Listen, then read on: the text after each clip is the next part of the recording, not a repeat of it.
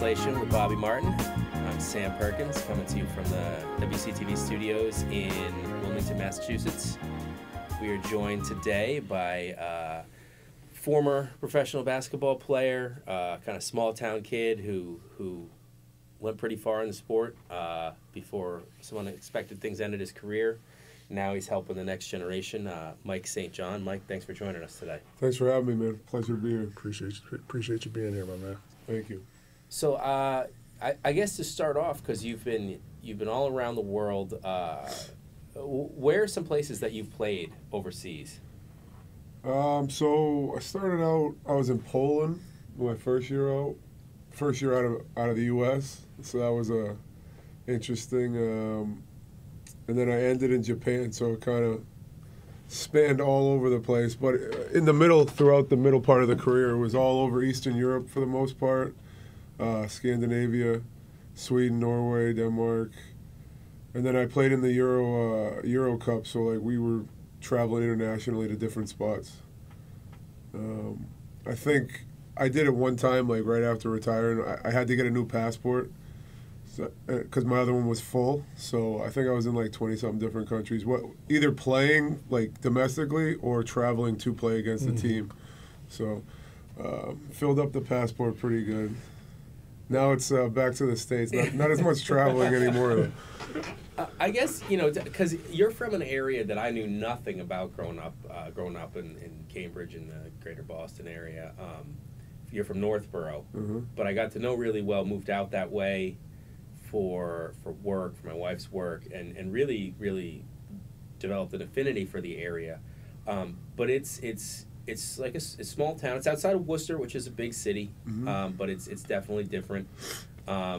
And before you, I mean, certainly I don't think a lot of hoopers or professional athletes coming from Northborough, Division I athletes, but you're starting to, help a lot of kids from that area kind of get on the map. It seems like there's been a lot more since you. But tell me, what was it like growing up there? What was Northborough like?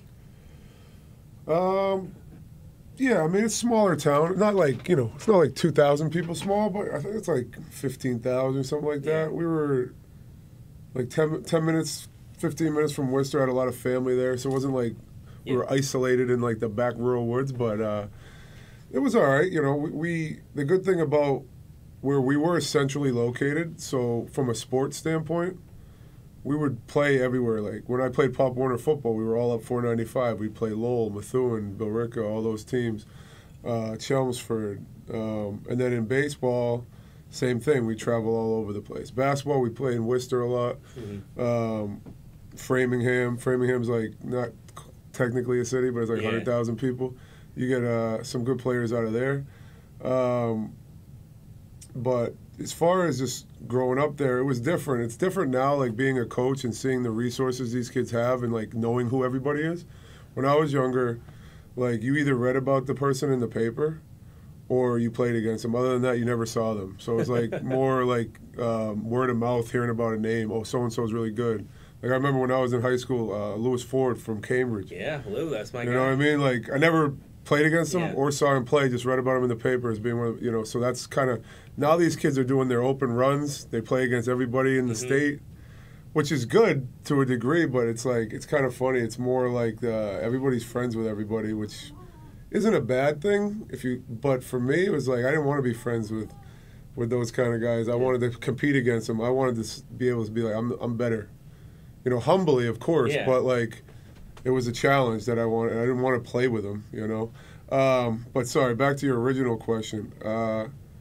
I mean, it was good. For me, I played 3 sports. It was just the norm. All my friends, we grew up playing sports together. Everybody was relatively close. You could either walk to their house, ride your bike to their house. Just kind of, I have a really good, tight-knit group of friends. I'm still friends with them, like probably 10 guys I grew up with since I was like 5 years old. And we're really close still. So, I mean, I really enjoyed growing up there. Like I said, I was close enough to other things to where I wasn't sheltered and isolated. My dad grew up in New London, Connecticut, so, like, I wasn't a sheltered kid. That's the what's the word? The stigma of being a suburban kid. Like, you're not worldly and you don't know what's going on. So, but, no, I enjoyed my time growing up there. I still live there now, so. Was basketball always kind of your sport? Because I know you played football, you played baseball as a kid. I think you played baseball in high school some too. Mm-hmm. Was it always did basketball always? No, it's actually the opposite. Like I said, 3 sports, but it was more like whatever season you're in is your sport. But for me, baseball was my primary sport. Like I played that year round. That was my primary focus. I always dreamed of playing in the major leagues. Basketball, I just liked doing it. And when I was in season, I did it, but I didn't train. Like I didn't play AAU. I didn't have a trainer. I didn't do any of that stuff. I did it with baseball. And then I got to, when I got older, what was I, like 17 or 18, I hurt my shoulder and it never healed right. And so I had to have a fallback plan. I was actually more recruited for baseball at one point than basketball. And I had some scouts looking at me from the Mets and the Rockies were looking at me. I played Legion. I played AAU baseball. I was going to do STEM Usual. Like I went to a bunch of different showcases down in Miami, at University of Miami. I did all that stuff. So that was my goal. And then, did you pitch? Yeah, I was a pitcher. Okay. So I won't get into it because it's for another day, but I had an issue at the school I was at where I shouldn't have pitched because I did some exercises the night before, and that basically weakens all your interior muscles. And we had a scrimmage, and the coach was like, "You got to pitch," and it was a whole back and forth over. I shouldn't, but I'm a kid. I was a kid. I should have said no, absolutely not. I'm not doing anything. I kind of let him basically kind of talk me into it, and I did it, and that basically wrecked my shoulder. So I had surgery, and it never healed right. So then I was like, well, I need to get a scholarship somehow. I was good at basketball. Wasn't my primary sport, but I was always like made the all-star team, like Metro West all-star, all that stuff. And when I transferred to prep school, I was like all ISL and all that stuff, and had success there, but it just still wasn't my focus. So I went to a showcase down in New Jersey, which was Eastern Invitational at the time. Now it's Hoop Group, essentially. It's the same thing.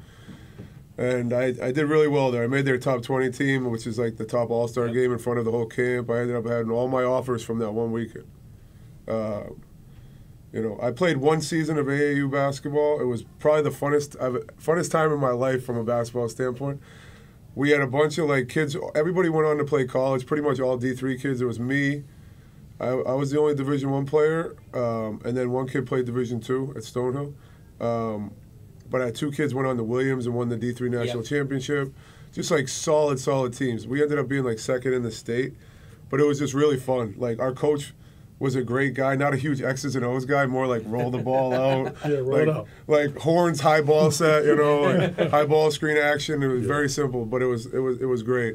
So that was like kind of the extent of it, of my basketball. I wasn't on the circuit. I wasn't like nationally well known, I would say, if I'm honest, I was good from like, I had a good motor, I was strong, and I was athletic, but I wasn't like unbelievably skilled because it wasn't my focus, I kind of was behind the 8 ball a little bit, so when I got to college, I had to be, this is like, I got to pick it up a little bit. Like, you could get by with being athletic and having a motor, but I had to work on some stuff. But yeah, that was kind of, for me, when the baseball thing ended was tough, but fortunately for me, it was like, okay, I'm good enough at something else where I can get a scholarship. I mean, I was 6'8" and athletic in basketball. Yeah, that gets you somewhere. But 6'8" and athletic as a pitcher in baseball, that's big is big in general. I mean, you're huge for a human being, but in basketball, you're like kind of he's power forward. That's power forward size. In baseball on the mound, it's like, wow, that dude's freaking huge. Yeah, it's Randy Johnson. Yeah, I tell that to people all the time when they're people are always like, oh, 6'8", and I always say, like, in my world, as a basketball world, like, I'm not that tall. Like we're the same size pretty much. It's not a big deal. I'm used to seeing people that I'm looking up to, so. It is funny, but yeah, as a pitcher, you definitely be in the higher percentages. Yeah. Mm-hmm. I think there's a few 6'10" guys, like Randy Johnson was 6'10". There's a few more 6'8" guys now, but it is a big advantage, man. As a hitter, I played at a pretty high level. The release point between a 6'2", 6'3" pitcher and a 6'8" pitcher, just how much less reaction time you have, whether it's a fastball. Oh, the angle at which it's coming down, too. Crazy. It's coming down at an angle. I mean, how hard was it when you kind of realize, like, you know, I can't, my body's just not the same, and if baseball was your thing, how hard was it to, I know you had to come up with a backup plan, a plan B, but how hard was it to accept that and kind of move on to the next? I mean, it was really hard, you know.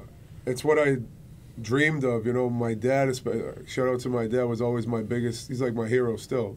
He was always there for me. We were down at the field. I lived right next to the baseball field in Northborough, so I could literally walk across the street. It was right there.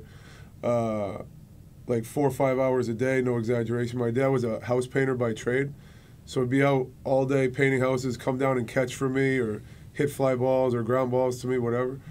So that was like we put in a lot of like sweat and, you know, all that stuff. Yeah. It was devastating to him too. But for me, it was just, I think it was, it's been so long now, it's almost like 20 years or so, but for a long time it bothered me a lot, especially because it impacted a lot of stuff. Like I still feel it sometimes. Yeah. And I could still throw, but not to the degree. It was just an adjustment. It took a long time. Fortunately, like, because basketball flowed right into it, I couldn't like dwell on it as long. It wasn't until like after. Like to this day, I don't even watch baseball like that anymore. I used to watch it all day. Any game that was on TV, like I said, I lived across the street. Yeah. I'd go over and watch all like Babe Ruth leagues or Legion games or whoever was playing. I would just sit there and watch for like hours and whatever. Maybe my friends were there, I'd play catch with them or just hang out. Yeah, and I just stopped doing that. And then basketball, once you go to the Division I level, or really any level of college, 3, 2, or 1, it's like a job. But at the Division I level, it's like full-time job. So like I didn't really have a ton of time to be like, to dwell on it. It was like, okay, now this is something different. This is a year-round thing. I got to really get it going. So that, I guess, probably helped me.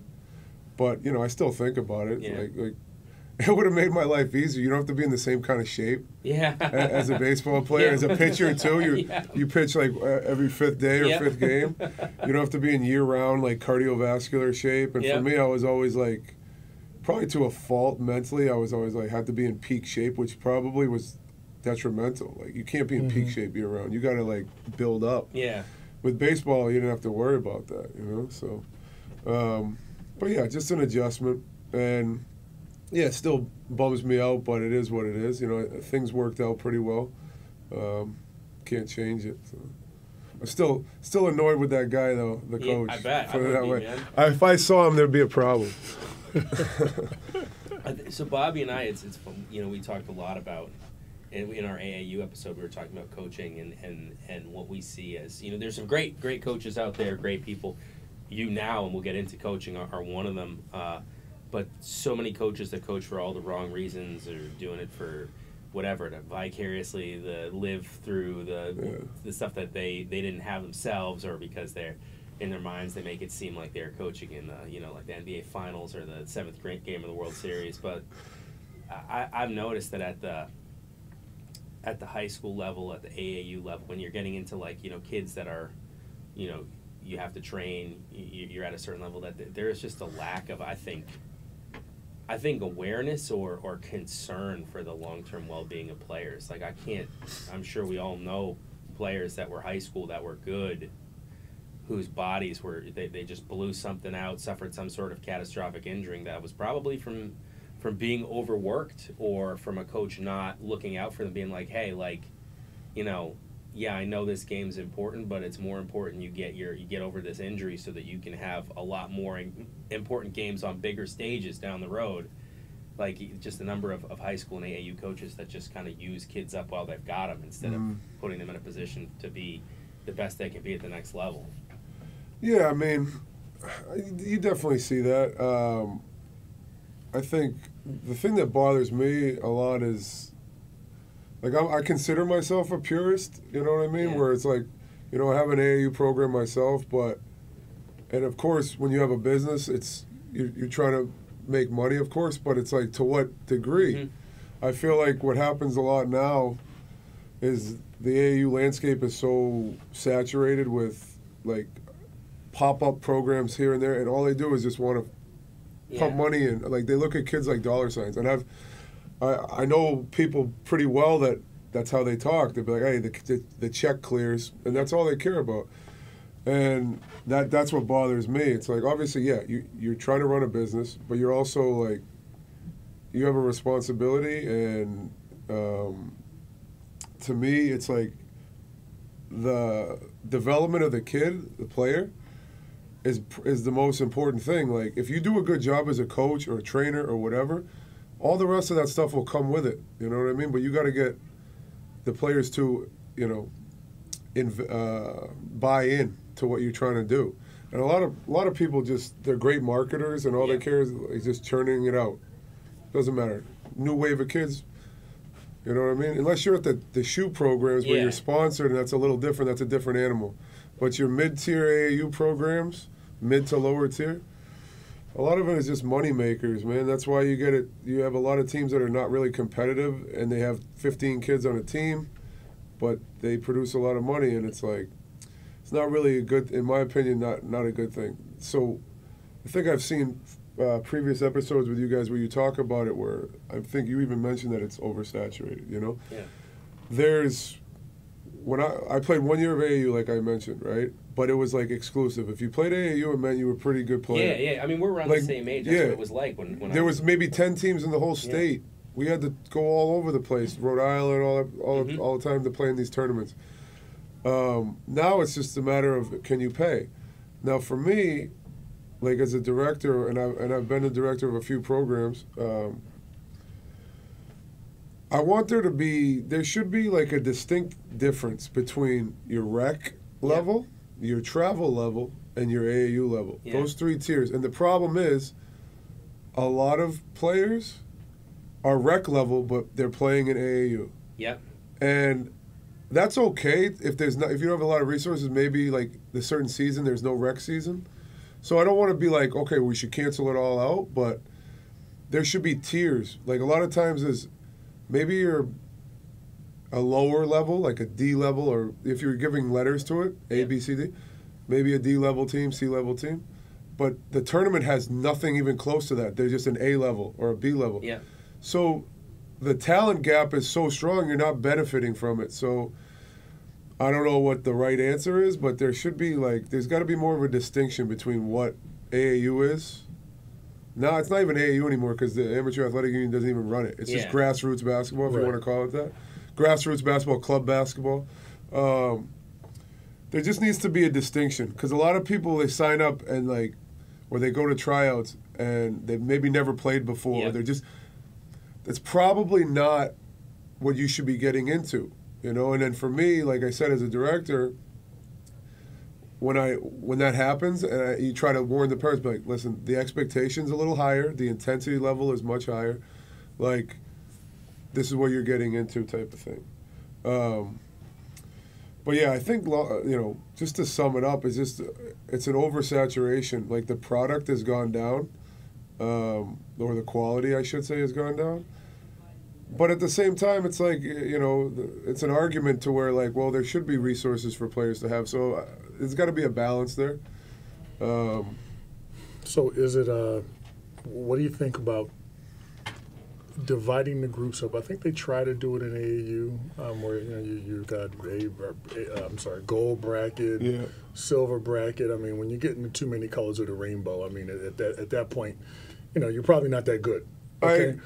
So how should there be another level of AAU, or is that local?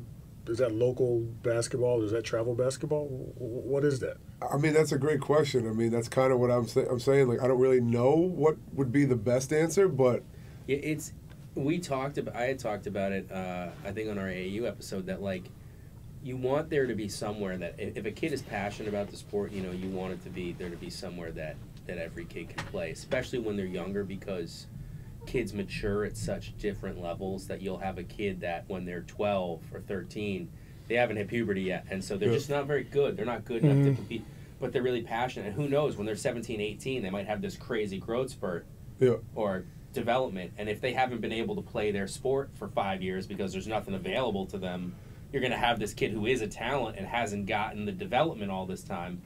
But on the flip side, I haven't made my feelings hidden that it is such a money grab for so many. I'm not saying every program. Yeah. But so many programs are just like, let's just, whoever we can get to fill out this roster, let's get them so that, we can just maximize the amount of money. And I get it. They're private businesses. They need to make money to stay in operation. But there's a fine line. So is it a lack of insight by the parents? Because if your kid's not good enough, the kid shouldn't be playing. So now you've got to deal with a coach who is, look, it's a business, right? AAU's a business. And, he wants a return on investment, the time. So do you keep that kid? That kid doesn't play, and, you're always dealing with, parents at the end of the bench, or, how do you... it's why I don't coach. when I played AAU, me and Mike were on the same, and it was, when I was in middle school, high school, it was selective. It was, you had to be pretty elite, whether it was baseball or basketball, to play. And then I got away from the scene. I wasn't doing it, when I was an athlete. I played in college, but after college. And, like, several years later, I was teaching, and, it had been probably about 10 years almost since I had been involved in AAU. Since I had played, I hadn't followed it or anything. Mm-hmm. And I was coaching high school baseball, and someone that I knew was running an AAU program. And they were like, hey, we need some coaches. Okay. And it was nothing like what I remembered. I remembered it being elite. I thought I was going to coach at a certain level. Yeah. And it wasn't at all. And it's developmental. If your AAU program is a developmental program, I feel like there needs to be more infrastructure and specific tournaments and stuff geared towards developmental AAU programs. So you get them on a little bit of a different track, especially with the younger kids, where it's like it's about enjoying the game, loving the game. Now everybody's just thrown into these same tournaments, and it's like, other than the sneaker circuits, and it's just like you'll have teams that are so overmatched, and but I just remember being there and being like, this is totally a money grab. Like, some of the kids that are on this roster, like, we had a really big roster, unnecessarily big roster, and I'm like 15 kids. Yeah, at baseball, I think it was like 18, 20 kids that were on this roster, and I'm like, one, they all want to play. The difference in talent level between some of the kids just on my roster is massive, and like, some of these kids what is the identity that you want of this team? Is it you want it to be a competitive team playing at the competitive level, or do you want it to be a developmental team? Mm-hmm. You can't have both on one roster, and it was just clear that it was like a money grab. And I was like, after like one season of that, I was like, yeah, I'm not doing it. I'm just going to stick to coaching high school. Well, I think when you're starting out as a program, like, you have to start with some teams. Yeah. If you're looking for like 4 5-star kids, like, your first time it's out, not gonna happen. It's going to take a while to build it up. So, like, yeah, you might have to be a little more flexible with things, and ideally you kind of want tiers, you know what I mean? Yeah. You want to have, like, for, let's say, a certain age group, you want to have a few teams that you can, so that way you can place them accordingly. That's like the goal of like any director or coach. You want your team to have the best chance to be successful. Obviously, there's, okay, do I want to challenge my team? My team thinks they're really good, so maybe they need to be humbled or whatever. Right. But you don't want, like, if you're, again, back to the letters, but a C team playing against an A team, just get pounded by 40 and not get anything out of it. Yeah, like, you don't want it to be a whole season of that. Exactly. But again, you want to have options. If you have a 7th grade team, let's just say, for example, maybe you have 2 of them. Yep. And you have like more of an elite team, quote unquote, and then maybe you have a lower tier team. But there's opportunities for both. Because if you try to combine it, what happens is sometimes the less talented players get overwhelmed, and then the more talented are they're maybe held back a little bit because they're not.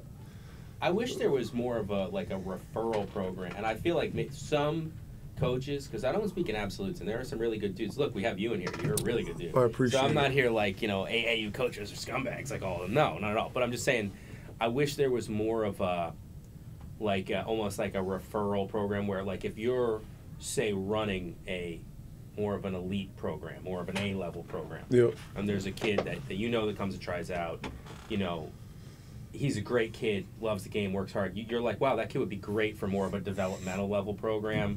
like I could have him on my roster as like the 12th guy, and he's not really going to play and not get much. Or like I know this other person who's running this program that's more at his level. Let me refer him to there. But I feel like a lot of coaches are much more in the like I want every last dollar and cent. So even though this kid isn't at the level of my program, he's willing to keep showing up so I can cash that check from his family.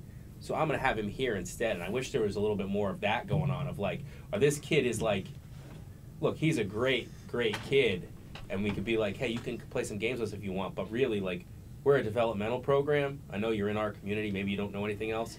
But you're like 4 levels above what our team is. Let me recommend you to a bigger program. Like, I feel like there isn't as much of that between programs. So. No, I agree. I mean, I think for me, just in general, like how I conduct myself in general, whether it's business or I just like to be honest. So I'd rather be honest, sometimes brutally honest, or sometimes like you're talking about, you'd be better off going here. I think that, you know, for whatever reason, maybe we're not going to challenge you enough, or maybe you might be in over your head and this would be a little bit better pace for you, whatever.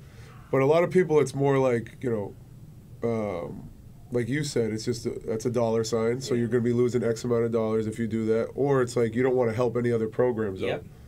You know, because the AAU world is cutthroat and there's a lot of, I should say, like, unethical people in it. I would definitely agree with that assessment. And so it's like people walk around with their guard up a lot of times because so many people try to poach players.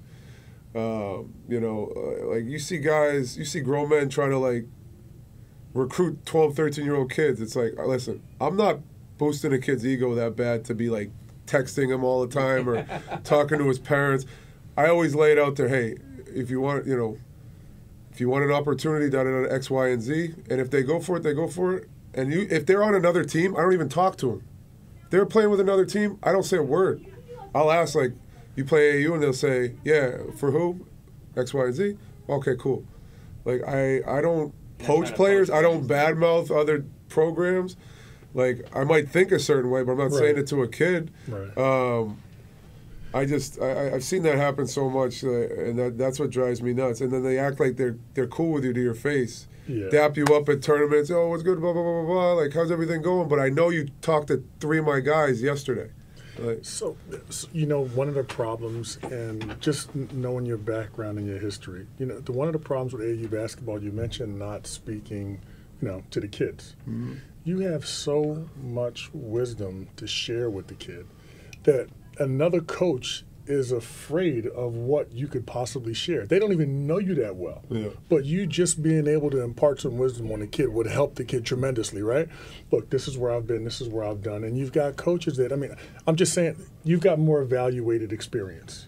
That's what I'm saying. So I find myself doing that sometimes. I'm like, all right, well, I remember when I first started getting in AAU basketball and trying to help up, I'm saying to myself, why the hell would I not say something?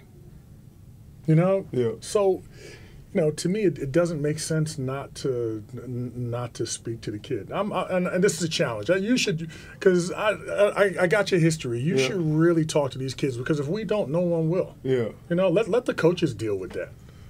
You know?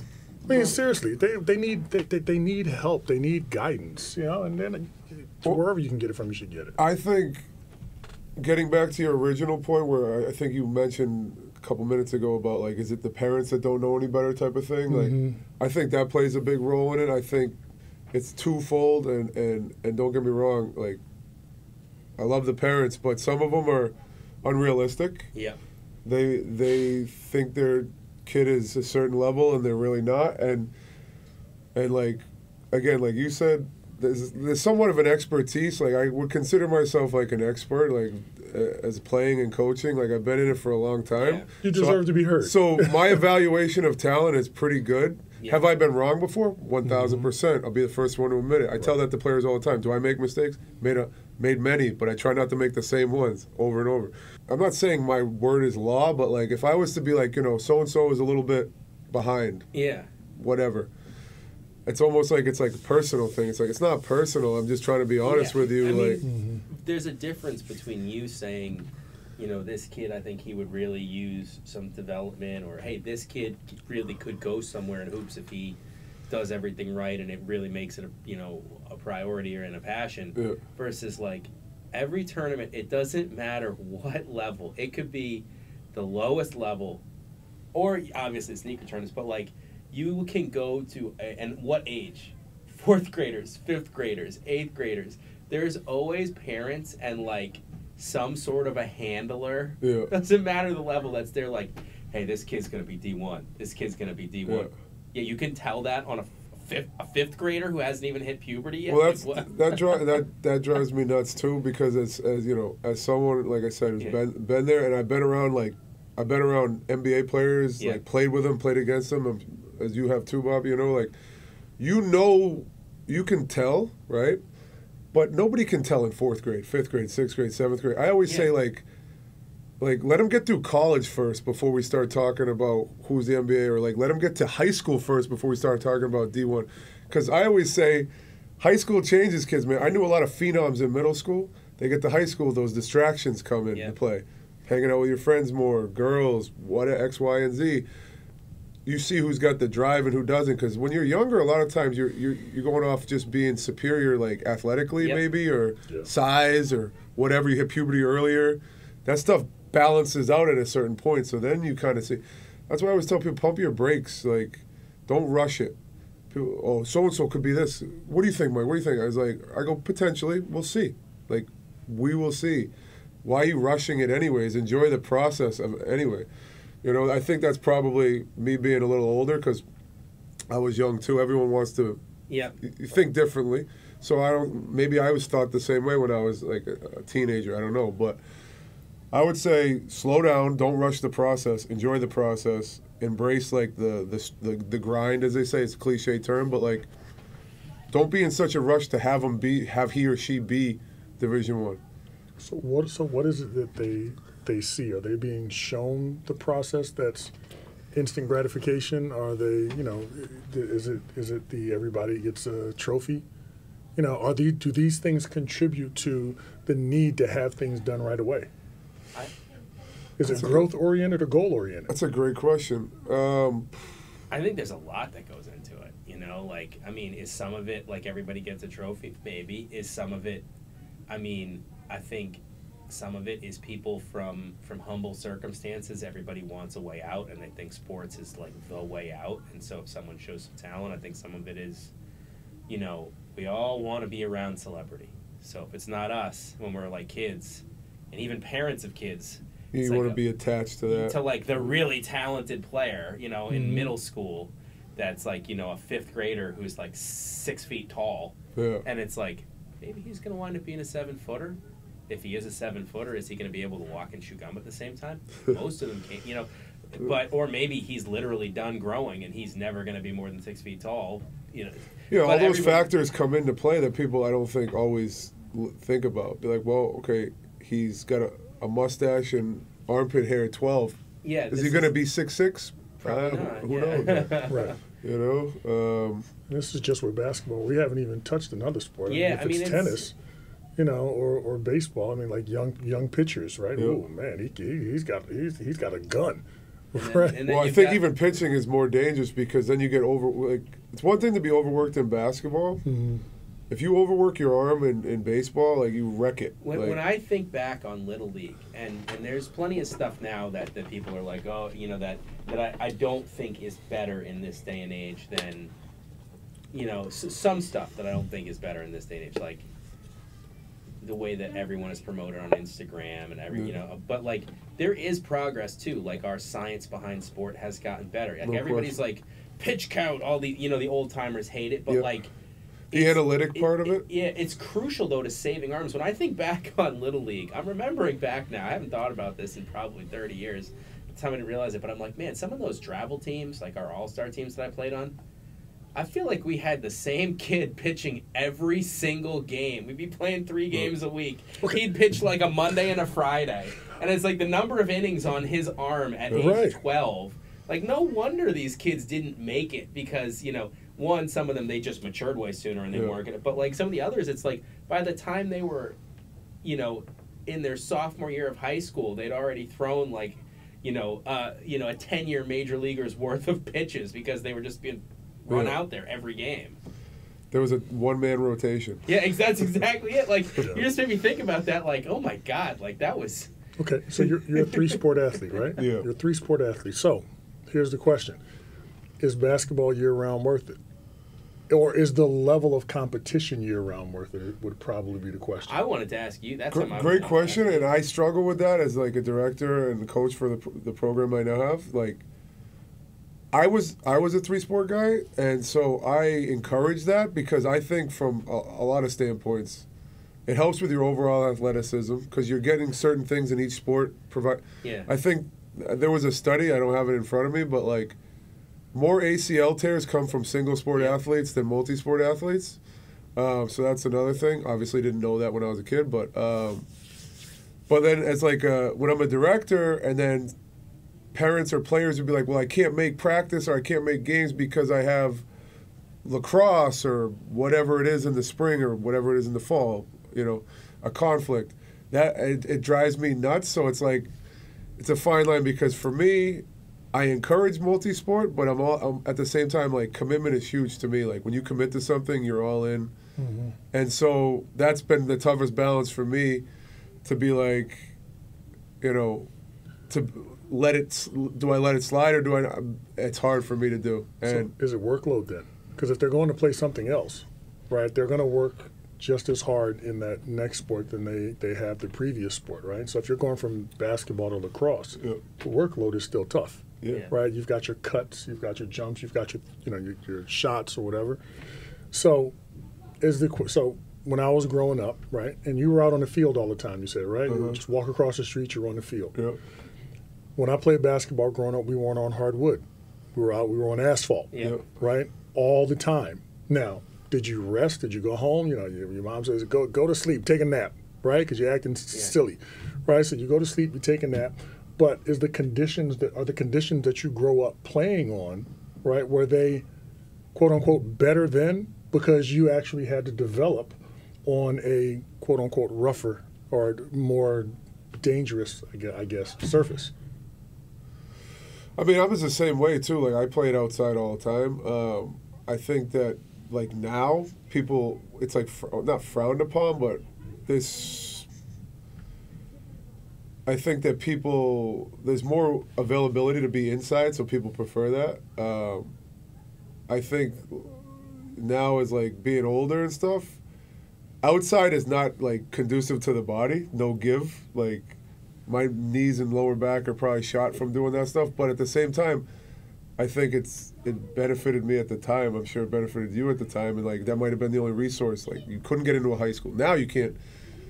Everything's liability though too. Yeah. So unless you're at like a YMCA or a boys club, like you can't just go into your high school because they need insurance and stuff, which is wild to me. But I was thinking about this the other day. It's when you brought it up, but I want to get into your college and pro career. We kind of jumped ahead anyways. But just one thought I had is that we were driving around, my wife and I, because we were trying to find baby formula. We couldn't. The formula shortage is awful anyways. But like we drove like multiple states. Really? Dozens of towns, yeah, because our youngest takes a very specific formula. He's like really allergic. There's only really one formula that basically doesn't have all these different things in it. We had to do 1 million doctor's appointments, go through like 10 formulas before we found one that worked, and now all of a sudden this one's out everywhere. But I was noticing from town to town we're driving to, and I'd already noticed this, but it was more glaring, like driving through so many. Like you go by basketball courts, and they're just empty. Yeah. So nobody plays pickup anymore. And when I was growing up, that was like where you went as a kid. Once you got to a certain level, okay, you go play against grown men, and it would challenge you a little bit. And I get it. There's great stuff about playing organized, structured competition. But like it's just crazy to me that you drive by and nobody plays on the courts. Even when I was in college, like in the early 2000s, you used to have like the college Division I players in the Boston area, Harvard, BU, Northeastern. They play on outdoor courts against each other. Now everything is like contained. Like in the summers, like the college guys go from one college court to like inside. But it's crazy, and nobody plays pickup anymore, like at all outside. Well, I mean, I think you want controlled climate. Yeah. Yeah, the wind, all that stuff plays a factor. It's smaller courts, so it's like if you're in college, you're probably relatively big. The court shrinks real if you're playing on an outdoor court. Yeah. Right. So I get it to a degree. I think growing up, it was awesome. Like for me, one of the ways I used to get in shape was I would go down to this outdoor court near my house, and I would just play against like 3 younger kids. It'd be like 3 against 1, and they would just make, because you had 3 kids running at you, so it helped with my conditioning, helped with all that stuff. So, and you could always find like younger kids there. Yeah. So, hey, you guys want to play? I was like maybe 17. They were like 14 or something, 13. So that's how you get a workout in. Because again, like I said, from a basketball standpoint, I didn't have like a trainer or like know what to do. But you wanted to go out there, right? Oh yeah, no, yeah. I was never in my house. Put it that way. I right. was never in my house, and that's not. I mean, I'm 38, so I'm not that old. But like, I sound wicked old when I was a kid. But it's honestly true. I was never in my house. We were either doing some kind of sport or we were just active, like climbing trees or doing something dangerous. Now it's just everyone's video games and stuff have kind of, I think, been technology's great, but it can be detrimental too. So no one had to tell you to go outside. Yeah. Never. They have to tell me to come inside. Exactly. So if you don't see anyone on the courts, why is it? They don't want to be out there. Yeah, exactly. Right? It makes me sad. I drive by all these empty courts, and I'm like, man, some of the highlights of me as a kid were like once school break, summer, or even after school, like once the weather got like okay, you could play until midnight, play basketball on the court with your friends. That was a blast. Now nobody's doing it. That was the toughest thing about COVID, right? Yeah. So one of the toughest things about COVID, I mean, forget losing family members and things. Yeah. But for the kids, you've got nowhere to go. You were stuck in the house. They took down the basketball courts, right? You take down the hoops, right? Yeah, they were like chaining up the nets and stuff. You're gonna play on. So, and you wonder why they're not outside. Now, on the other side, you complain about it, but the parents complain. I'm like, but you didn't send your kids outside anyway. So, they actually took rims off some courts and put pieces of wood up there. The wood, and it just so happened to be in neighborhoods that I'm familiar with. Yeah, they didn't do it in the suburbs. No, much, no. They took it. They took it down in some of the schools there where I'm at. Yeah. Yeah. So I don't want to be remiss because I really wanted to talk about. We spent so much time on AAU, but like your college career and pro ball, and I know time wise we got a little bit of a, but you got to LaSalle 03-04, I believe. I looked up just to refresh myself. Yeah. You were a guy that you weren't a basketball is life guy growing up. You talked about baseball was your passion. You played a bunch of sports. Correct. What was it like? Was it like a wake-up call when you get to college or Division I? And the Atlantic 10 isn't like a small major, low major. No, I get into arguments with people all the time when they try to call it a mid-major. I mean, I think it's a top 8 conference in the country, top 10 at the very least. Yeah. And so what was that like when you first show up there and you get to college? I mean, for me, like this is a little bit of, being naive too. I had a lot of success as a high school player, like from an individual standpoint, average, like my numbers, accolades, all that stuff. So I'm thinking, this will translate right over. This will be, as a freshman, I'm going to average this and this. Yeah, it was definitely an adjustment. You see that everybody's good. Yeah. Everybody's athletic. And so, and then I think just the workload too. Like when Division I level, you have mandatory summer school. So at that time, there was, NCAA rules didn't allow the coaches to be with you, but now they've allowed like 8 hours a week they're allowed to work with you. But like you still had your like 5, 6 a.m. lift. We had a 5, 6 a.m. lift or conditioning. You had your pickup, then you go to class and all that stuff. So I'm going, this is like the most basketball I've probably ever played. And like it was like a rude awakening to a degree, you know what I mean? And then, once you get into the season, you start doing your individuals. You do your preseason stuff. And then the length of practices are longer. You're doing three practices a day with a lift. You know what I mean? And when I say practice, it could be an individual workout, which is supposed to be 45 minutes, but they have the clock covered and being there for 2 hours. Then you have, whatever. You get shots up, and then you have your team practice. So, again, just a workload standpoint, it was an adjustment. Speed of the game, I always try to explain that to everybody. Like, at every level you grow, elementary to middle school, speed's going to be a little bit different. Middle school to high school to college. That's the biggest thing is the speed. You know, you run like a transition drill when you're in high school or something, it may take, whatever, 12 seconds or something. You go to D1 level, it's like 4 seconds. It's just so fast. And I still preach this today to kids in terms of from a help defensive standpoint. At that level, when you beat somebody, you have maybe one dribble, and then that lane is closed like that. It's like people think you're just going to waltz to the rim and dunk on people and stuff. That lane closes so fast. More so in college than the NBA because the NBA, they spread you out more.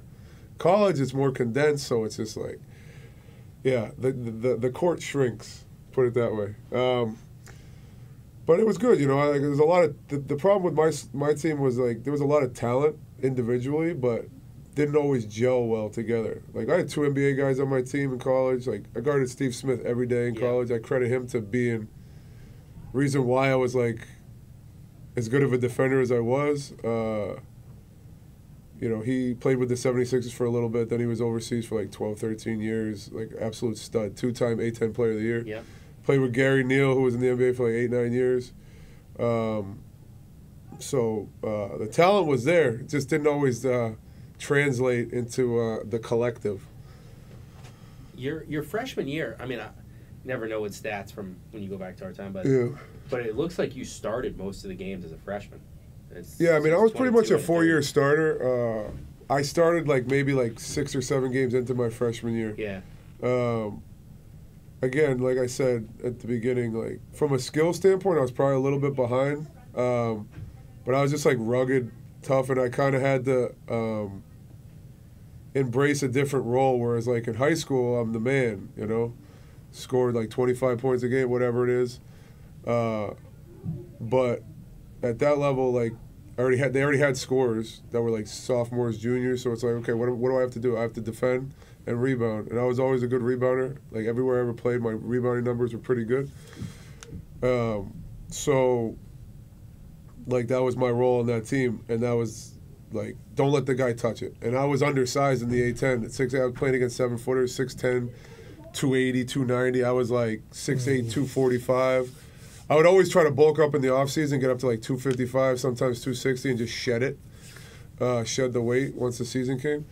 But that was my role, and that's what I tried to embrace it. And then, like, my freshman year, we had a different coach. Yeah, I was going to ask about when a coaching change happens and you're recruited by the previous guy, how does that go? I mean, it was a weird situation. Like, I won't get into the reason for that, like the coaching change, but, you know, I had no idea. Like, again, I should have brought this up earlier, but there was no blueprint for me growing up. Like, I didn't know any Division I players. I didn't know how the recruiting process, I didn't know any of that stuff. So it was just like learning on the fly to me. And so when that happened, there was a coaching change. It was like, oh, should I transfer? Should I not? You know, what should I do? Ended up sticking it out because the coach that came in had recruited me at another school I had said no to. So, but I was like, okay, this will work out. Like, he's familiar with me. He's seen me play. Now, what coach was this? John Giannini. So Giannini came in. He was at Maine. Okay, so and then he came into LaSalle because Billy Hahn had left. He was forced to resign. Dr. John. Okay. Yeah. All right. And so, you know, and with that, you're playing under another coach who didn't quote unquote recruit you. So there's friction there. You know, you get reminded that you're not his recruit, so to speak. But again, I still played, so I can't. Like, I had my best friend on the team, basically never played after his freshman year, and he was really good, you know. But it was kind of like, I don't know. He got the short end on that one. So I always played. There was just, we butted heads a little bit with our approach, and I thought I could have had a bigger role later on, like in my senior year, especially. We had 4 freshmen starting me. Yeah. So I was like, okay, this is my year. It's going to be kind of more centered around me. I played with Steve Smith, like I said, 2-time A10 Player of the Year. So he's shooting the ball 20 times a game. Like, it just is what it is. And that didn't happen, so that was kind of frustrating to me. And at that point, it was like I was trying to prolong my athletic career, So I was like thinking about going overseas, you know. So I was like, I need to be put in a situation, you know, to get a contract, you got to have stats, you know what I mean? Yeah. So my stats were nothing crazy from a point standpoint, but again, that wasn't my role. So was it ever hard to stay serious when Giannini with his voice? yeah, I mean that was like the funny thing we could do imitations. I can do a pretty good one, but I won't do it. Shout out to Dr. John. He's at Rowan right now. He's the AD. Yeah, he's trying to get them to Division I from Division III. Yeah. Well, he won the national championship there when he was the coach there previously. But yeah, his voice is unique. He had the Chicago accent, you know, and he'd be like, these cats are good. So, you know, when you finish up in college and you don't end up getting to play the role that maybe you had the ability to for a variety of reasons, including we could have a whole episode on coaches when they inherit players and how much of a just there's so much that is. There's a lot of things in there too, you know, and that's something I try to. What I preach to kids now is fit. Everything is fit, you know. Like everyone focuses on the level. Yeah. Whatever, you know, I say it's fit. So if you could go, let's say you high major, but if you're only playing 8-10 minutes a game, but you could go to maybe a mid major, and have a bigger role, what's better? You know what I'm saying? So that's where I'm at with that. But for me, it was like we had played in the summers. I don't know if you're familiar with John Harnett. Of course. Yeah. So John Harnett was like a fixture in Philly. Yep. You know, because LaSalle's in North Philly, so there's 6 schools in the Philadelphia area, D1, you know, so then you have the Sixers, and then you have anybody who's in the NBA who's from Philly, Jersey, or even New York sometimes, would all play at LaSalle in the summers. It would rotate schools, but predominantly it was LaSalle, because Harnett was a North Philly guy, and Aaron McKee and those guys were all, you know, right down the street. So we would have workouts every summer, and I was in college from freshman to senior year, and then I would go back my first 3 summers. I would go back for like 2 or 3 weeks just to work out, because they were like the best runs on the East Coast in my opinion. I mean, you had anybody who was anybody in the tri-state area that played basketball at a high level was in there.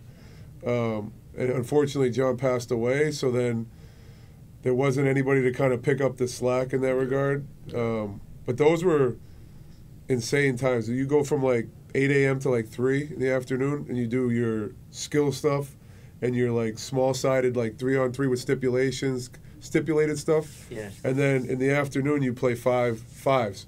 And it was funny because most of the NBA guys wouldn't show up till the 5s. Of course, yeah.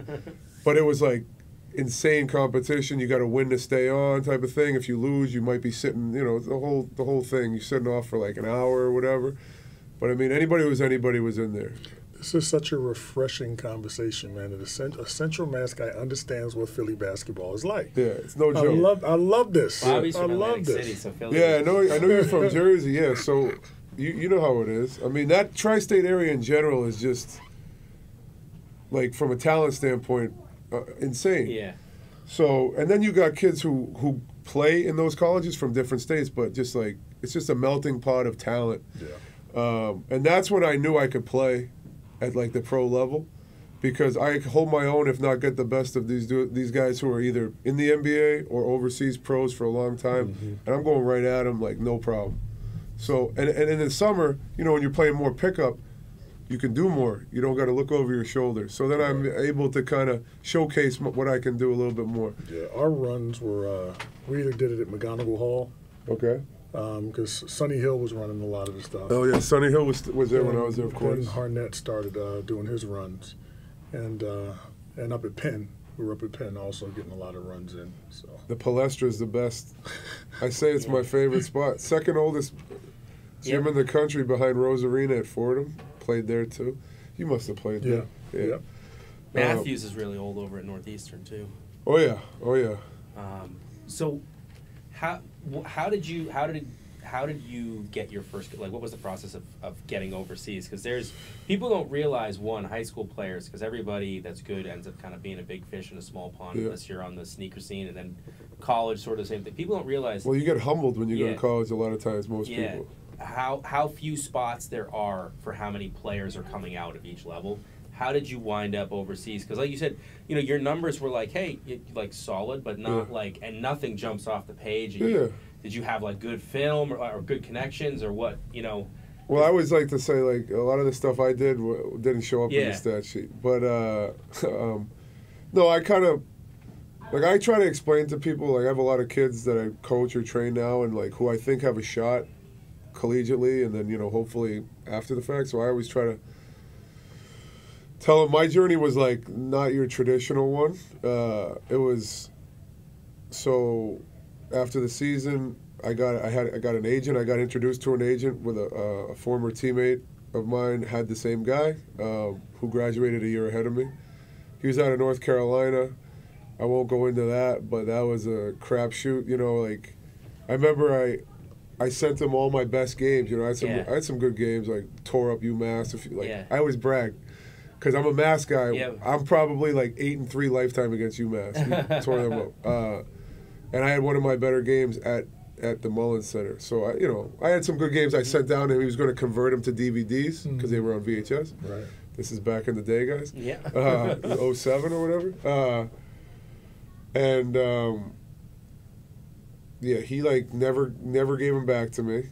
Never converted them. He did get me over to Poland. So that's the only job he really got me. And that was like eye-opening. That was a whole thing where I learned where, like, they don't care what you did in the States. Yeah. They only care about what you do in their country. What part of Poland were you in? I was in Wałbrzych, which was like maybe like an hour and a half from Warsaw or Wrocław, as they say. It's a city kind of like Worcester, actually, like 200,000, like old school. Yeah. That was where I really learned, like, the politics of professional basketball. I learned, like, a good president, like, all that kind of, all the ins and outs. And I had an old head who taught me, who was like 31 or 2 at the time. He'd played pro for like 8-9 years at that time, and I was like 23 coming out of college.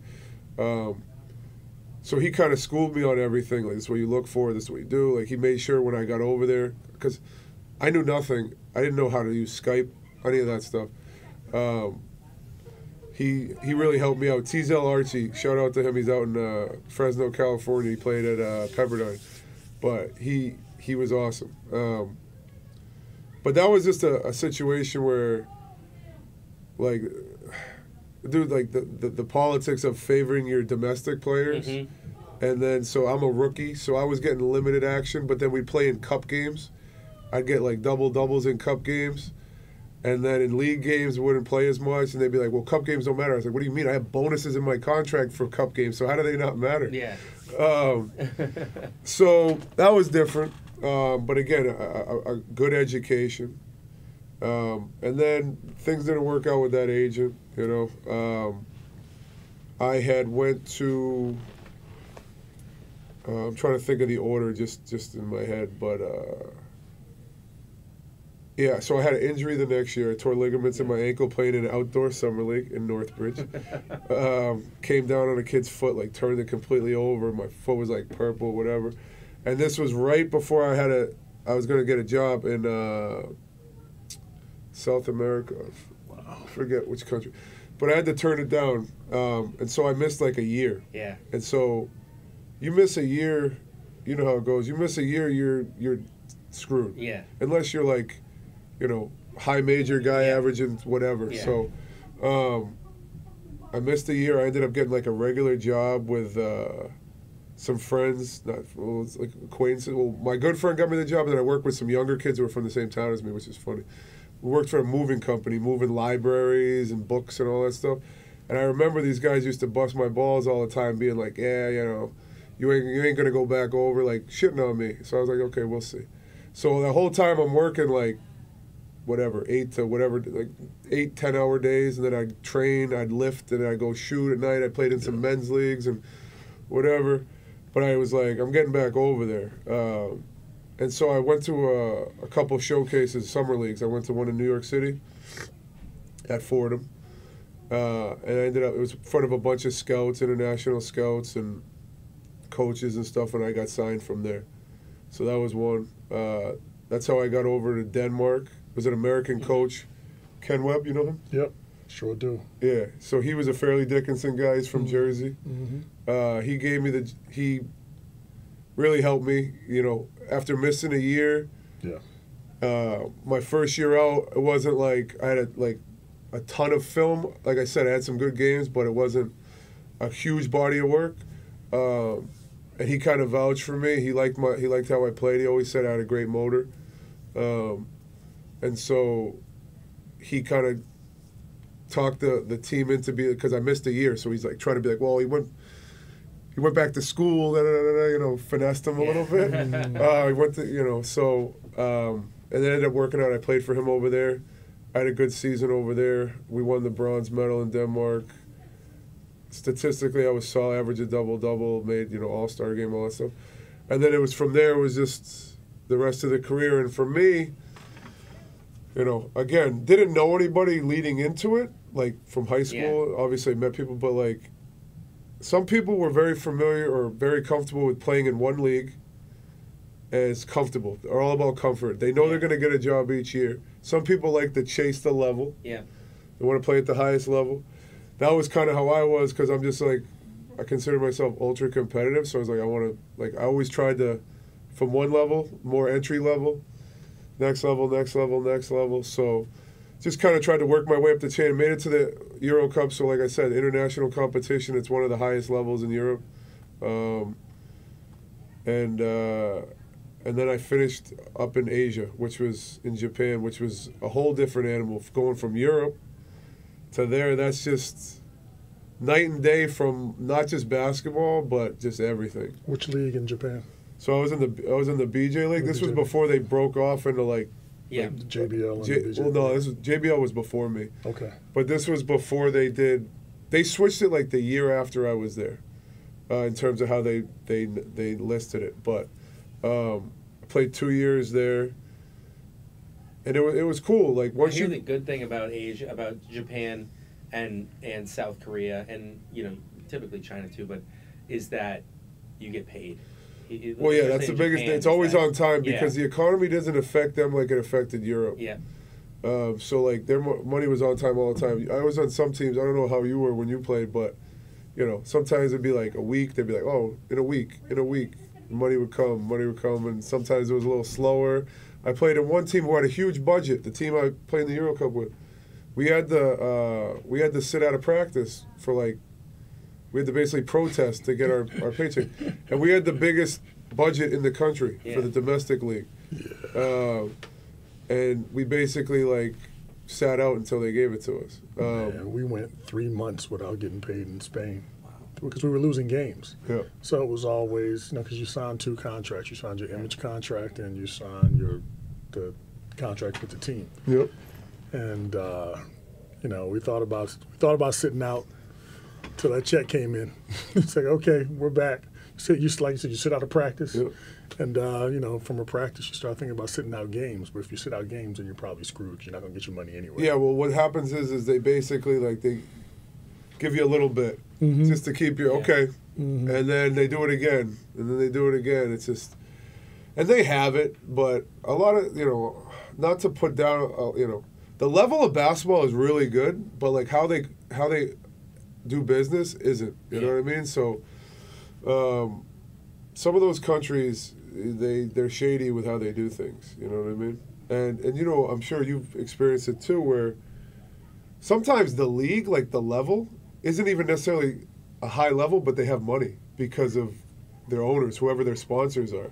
So, like for example, maybe just throwing it out there, top league in like maybe Italy, let's say they have 3 leagues, maybe 4, I think now. But so Serie A, their highest level, you might have a team that has less money than a 3rd division team. So some guys will go over there. They'll play in the 3rd division. They don't care about the level. They just care they're going to make more money. Yeah, they find a team that they can. They're comfortable with. They don't. There's not as much pressure. they don't have to produce as much. The team doesn't care if they move up or go down, you know, relegation, and they might get paid X amount more than if they were in the higher league. And some guys are cool with that. Like I was never really cool with that. Yeah. I just probably stupid. But my mindset was always just like, I want to see if I can get to the highest level. And honestly, part of that is agents. Like I had like 3, 4. I had signed with a 4th agent right before I had to retire. But I had some good ones. I had a few good ones and I had a few bad ones. The ones that are good, they'll push for you, even in a market that you're not they're not familiar with, or it's like, you know, it might be tough to navigate. Some of them, they won't even try. That's what would drive me nuts. You know, I'd be like, I always want to play in this country. They wouldn't even attempt to try to push me in that country. You know, so. Now I want to ask you, because we're getting up. We got about 9 minutes left that we can use in here, but I want to ask you about the end of your career, because that, I know it was not planned. No. You know, and what would you be willing to share with us about how that ended? That was a game changer, man. That was like a whole life changer. You know, impacts me now. So, long story short, I was home in the summer, still training. I used to train at Exceed Sports Performance and Fitness in Westboro. Okay. These guys are unbelievable. Shout out to those guys.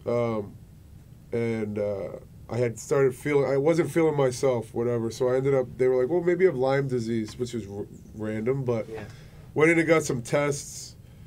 I saw my chest feels a little weird, so they did some tests, and, you know, long story short, they ended up finding out I had a aortic aneurysm, which is like, you know, the thing that pumps blood through from your heart to the rest of your body. So mine, I guess, is like way bigger than the average, like normal. So it was one of those things where I had saw a couple specialists, moved me to another, went to Brigham and Women's in Boston. They have like, you know, and so the doctor was basically like, that's it. You know, you risk the chance of it rupturing and you die.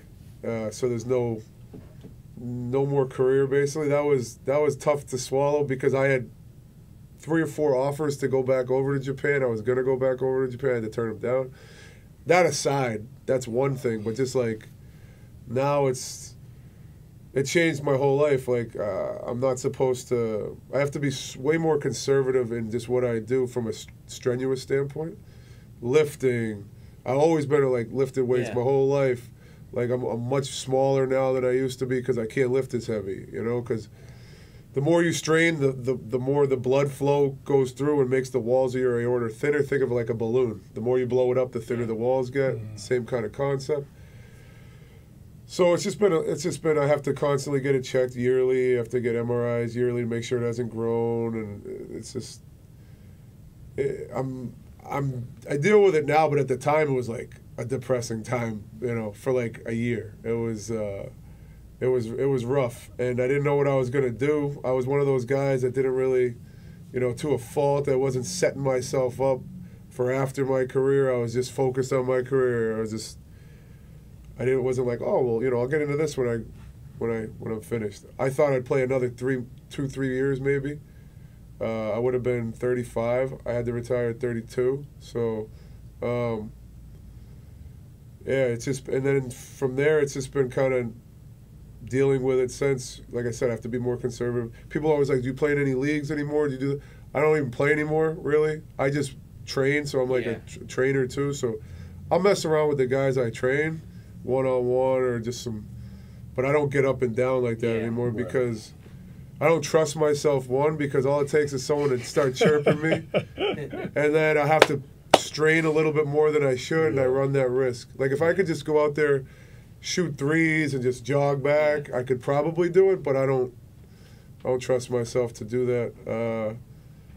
And then it's just, like I said, just a conservative approach for me, which is hard when you're an athlete your whole life, and you go 100 miles an hour at all times, and so... How long? So we're like 6 years out of when that happened in Matt's, correct? Yeah. How long? Maybe you're someone that it was never like living a little scared in the back of your head, or maybe you're someone that, how long do you think it took before you weren't like constantly like, oh man, something like... Well, man, I still feel like that to a degree. Like, I'll be like, if I do something where I have to, I might feel like a little tightness or something, and I'll just be like, okay. Well, I constantly wear like a thing so I see what my heart rate's at, and you know, it went through a period of time when I was like, it's like a ticking time bomb. Like, well, all it takes is for me. What if I ever, you know, got into it with somebody and I had to like be real aggressive? You know that type of stuff. You run those little things in your head because I can control if I'm going to play basketball or not. But like if I have to get into it with somebody, you can't or control because you're a big guy or whatever, something happens out of my control where I can't fire. play. You have to get out of the house. Yeah, you know. But at this point, it's like it's there, and I know it's there, and I just have to kind of deal with it. It sucks, and I get periods of time where it's like I wish I was still playing, you know, because you know when you're over there, it's something different every day. You come back home, it's like you can get into a little bit of a routine. It's not as exciting. It's a good, not exciting. Yeah, it's a good. Yeah, well, it's more, you know, familiar. Yeah. But you know, it's the same thing day in and day out for the most part. So but at the same time, like I said, it is what it is. I can't change it. I can just monitor it. And I tried to get him to do like an open heart or like to have surgery, because like Jeff Green had the same thing. Okay. You know, but he plays in the NBA. You get the best doctors go in there. Right. You know, so it's a little different animal. I asked him, I was like, well, can we do that? And he was like, well, it's not. Basically, for me, it's too small to do surgery in their mind, in his mind, and then too big to play. So it's like I'm kind of stuck in like just a monitoring standpoint. Wow. And for 6 years, I've monitored. It hasn't grown, thankfully. But you know, you never know. Well, I guess the last question, because of time, is just, you know, I know you've kind of now you're giving back to the next generation. You also, there's several kids from the Northborough, Southborough, Marlborough area that either have gone on to play Division I or are playing Division I, and plenty of kids that are playing Division II, Division III, which is you make it to college basketball, you're doing an amazing job no matter what division. Absolutely. But you've got like Chris Doherty, you've got some other kids that you know, that you've worked with, and just what's it like to give back to kids from your community or those communities in that area that aren't necessarily basketball hotbeds, and you know, when you were growing up, you weren't really exposed to that kind of to like the process of making it in basketball. I mean, I love it. You know, I mean, I've been fortunate. Once I got done playing, I got kind of right into coaching, which is another thing. I never really foresaw myself as a coach. It's more the training aspect is really the wheelhouse. The coaching is the competition. Yeah. So I get this, you know, a little nuts. I saw some of your other podcasts where you're like, the coaches are like this. I might be guilty of being like that a little bit. But no, I love it. I love being able to try to help the kids out from my experiences. And, you know, I always say I want to make you better than me, and I'll never concede that they'll ever be better than me. But my goal is to prepare them to try to be better than me. Because right now they can't beat me. But, yeah, no, I got a handful of kids with actually, so from Northborough alone, you got A.J. Broder, who played at Penn. He'll be a Big Five Hall of Famer. He had almost 2,000 wonderful points. career there. He was a stud. Wow. He's a Northborough kid. You got Alex Caraban, who originally was from Southborough, moved to Northborough. He's at UConn right now.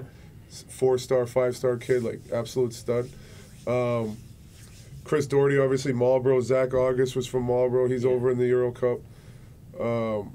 You know, I don't want to leave anybody out, but there's been plenty of players. Those kids just stand out because of the most recent. Yeah. Mm-hmm. And then, you know, you got a bunch of kids, D3 and D2 along the way. You know, one of my players, Pat Freeman's at Keene State right now. And then, you know, just actually Reed Bailey, when he moved to from Ohio, he was in Westboro first. Yeah. Then he moved up to Harvard. So we might claim him as a Borough kid, and he's at Davidson this year. Even though Westboro was the rival when we were growing up. Northborough versus Westboro was our school rival, but we hated Marlborough more. Now, Reed Bailey, excuse me for interrupting. Sure. Reed Bailey is the son of my teammate at Pitt, Nate Bailey. Really? So I know his parents, Nate and Linda Bailey. So shout out to Nate and Linda. Yeah. Reed, what's up? Great family. You know, super athletic. Yeah. Hail to Pitt. They're all D1 athletes. Yeah. You know, sisters were volleyball. dad and the two sons are D1 basketball, and the mother, I believe, was D1 volleyball. So, well, Mike, thank you so much for taking the time to join us today for our 10th episode. Bobby, once again, thank you. Appreciate you for coming. Appreciate it. It's my pleasure, guys. Thanks for having me. For everything you do for doing things the right way too in AAU. I appreciate that. I try my best.